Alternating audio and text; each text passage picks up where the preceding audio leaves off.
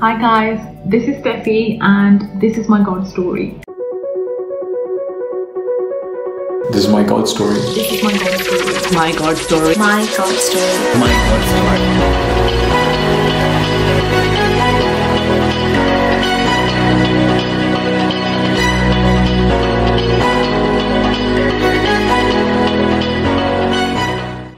So my encounter with God, it wasn't one instance which changed my life. It's been a journey of ups and downs, and it definitely still continues to be one. I think the biggest contributor to my journey in faith has definitely been the fact that we have been so blessed to have so many retreats happening in Bulgaria. I think that each retreat has brought me closer to God and has kindled this desire in my heart to do more for God. But definitely I was held back. Something always held me back from taking that plunge and going all in for God. I think a lot of it was partly worldly things, and also my past, and I just felt very undeserving. I felt like, why would God want me to do something when there is someone better who can get the job done? I was always comparing myself to others, and all those things, all those negativities really held me back. I remember always asking God for a sign, something to tell me, I should just do it. And then last year we had a retreat in Bulgaria, and during that time we had our friends from Pleven come over, and they had been doing home missions in Pleven, and it was going really well, and I wanted them to do one for me, and honestly that was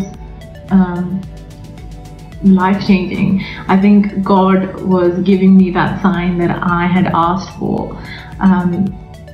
God really spoke through them to me, and I really realized just how much He loves me for me, and despite all my faults and everything else, He loves me and He doesn't compare me to someone else.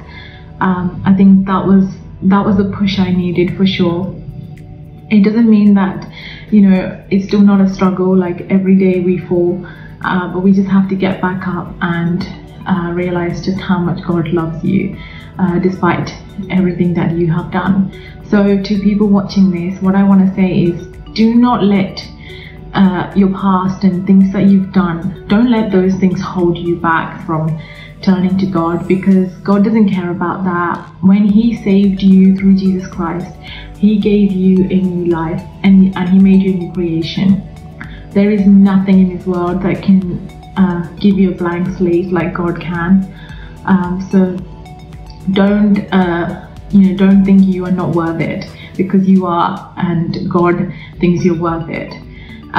So I just want to end with 2 Corinthians 5:17. So if anyone is in Christ, there is a new creation.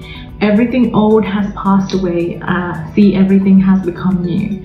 So I hope that you believe that with all your heart and trust in that. God bless.